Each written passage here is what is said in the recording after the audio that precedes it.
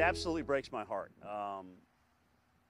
You know, we need to do something to let the country know, especially officials that make decisions, that a forecast for a winter storm warning today is so much better than it was back in 1974. It's about 5 times better than it was. There are statistics to prove that. And, you know, yes, there are certainly chances that you take with this inexact science of forecasting a winter storm warning, which the National Weather Service was absolutely spot on with this. You know, it goes back to Sandy, guys, when, you know, Mayor Bloomberg said, well, you know, let's see here, Sandy's not going to be a tropical system when it makes landfall. Well, no kidding.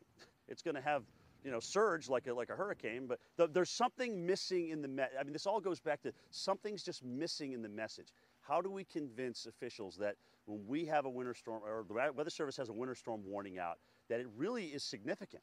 All right, there's still a chance for failure, but it's not like it was in the 70s and 80s. We're just so much better with the numerical models that we have today in the guidance.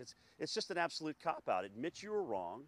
Admit you took a chance to save some money and you blew it. You blew it. Okay, and now people are suffering, unfortunately, in the city of Atlanta. So that's the bad part.